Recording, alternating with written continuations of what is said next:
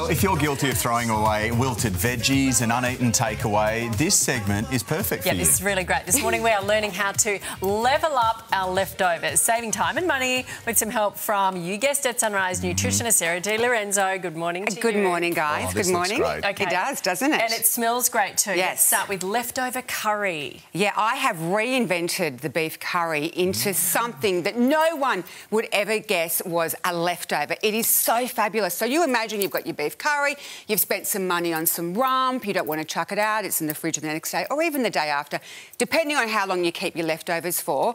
I have just got these little cute ramekin dishes here. The curry's in the bottom of each. Now, that's some regular mashed potato, white mashed potato, sweet can I do potato. the sweet? Are these, yes. Are these hot? Can we eat them? Yeah, they're warm. Oh, they are? Yeah, they're Yeah. straight from the oven. Yeah, and don't do bang so your Could hands. this be a leftover curry? Yeah, well, we're going to call it like a cute pie, I think, or we'll go with like a shepherd's pie or a cottage pie. I mean, you could make it from scratch But too, really. Yeah, you could, but it's delicious. You put it in the oven. Oh, mother... What did you say? What did you say, Sherbo? Nothing. Keep It's going. delicious. My mother made this? Yes. Yeah, your mother made that, yeah. This reminds me of I want you to get a something piece my of mum would make. the rump. And this suit's on loan, so I can't spill it. Okay, is that not amazing? Do you know what? This is delicious. I know so it's good. like 1 billion degrees outside Yes. and it's summertime, Yeah. but that's a real winter warmer, isn't it? It is. It's my recipe creation, that beef curry. But honestly, That's like so as a delicious. leftover, I think with leftovers the Do love flavour mash is too. really good the next day. There's people who love leftovers and there's people who don't. My middle daughter loves it. My younger daughter thinks I'm being lazy if I do a leftover. Well, she should be doing all the cooking now. She should. Chloe, if you're watching, Chloe, start cooking.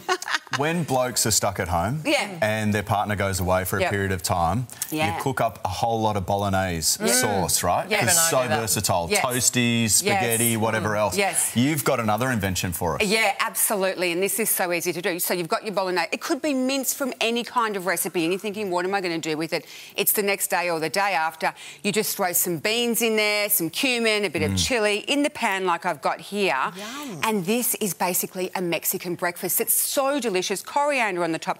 Throw a few eggs in there. Oh, should we and taste you, that as well? Yeah, have a go enjoy at this. that. And then you could grab that beautiful bread there and you could just stick the bread through the egg yolk and enjoy it. You could eat it together out of the fry pan. Out of the pan, yeah. Yes, or you could serve it, but it is so good. That's cool. That's kind of got a bit of a Spanish kind of feel to it, doesn't it? It does, but it's Like a Mexican mix. paella. But if you dip that in there and then you put a bit of the meat on top, that would be so good in the coriander.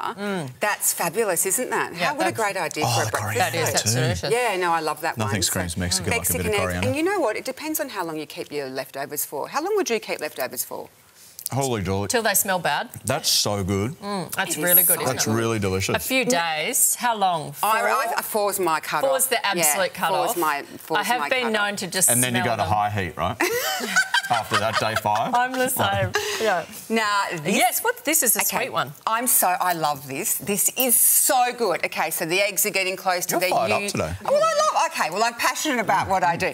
But you have to try this. I'm actually super proud of this. It's my creation. I've got a French toast. So the toast is a bit stale. You can't use it for school lunch boxes. Your eggs are close to the use-by date. Your milk-by might be as well. So cinnamon in here. Cinnamon is something I truly believe everyone should have some of every day because it's great for it. It acts like... Speaking my language. Okay, yes. You can do You that. have to try this. And so then I've got... You don't love French toast? You can try it. It's so good. Oh, okay. Nat, I don't love French toast. Okay, so I've got orange zest, orange juice, cinnamon, maple, vanilla, sounds coconut good. yogurt, bit of mint from the garden.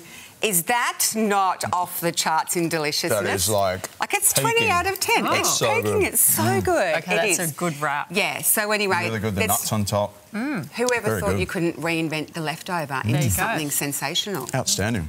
And Well done. a thin piece of toast. It's just perfect. Yeah, Love that. No, amazing. There you go. Yes. We also Nailed have... it. We've Saying got amazing. another one that we've missed over, but we're going to put it on the website. All of those recipes that Sarah has reinvented just out of your fridge are going to be on the Sunrise website. It's easy.